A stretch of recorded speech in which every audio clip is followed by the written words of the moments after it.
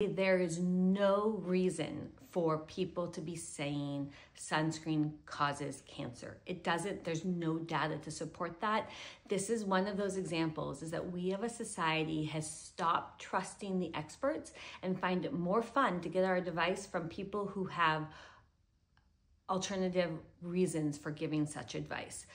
Sunscreen prevents skin cancer. Sunscreen does not cause other forms of cancer. It is safe to use. That's not saying that the sun is terrible. It's saying that sunscreen is a useful tool in slowing your signs of aging and decreasing your risk of developing skin cancer. I use it every day. I put it on my family. I recommend it to my kids. I am more well-read on sunscreen than 99.9% of the people out there, and it does not cause cancer.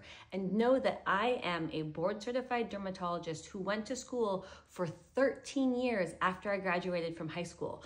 I'm not on Instagram because I have nothing else to do. I'm on Instagram because I care about getting accurate information out there.